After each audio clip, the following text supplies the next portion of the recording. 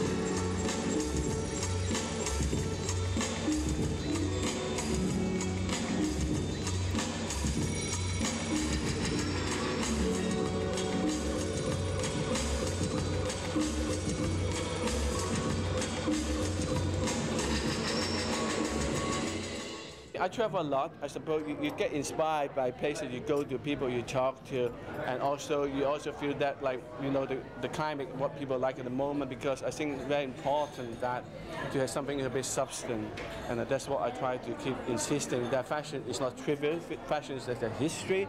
Fashion is something can bring us forward, as important for everybody, you know.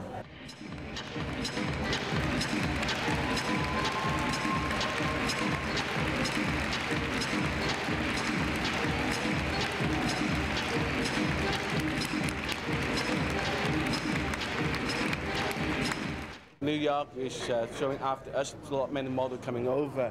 So consequently that we couldn't start the show when I wanted to be, because we waiting on some more show from that show before.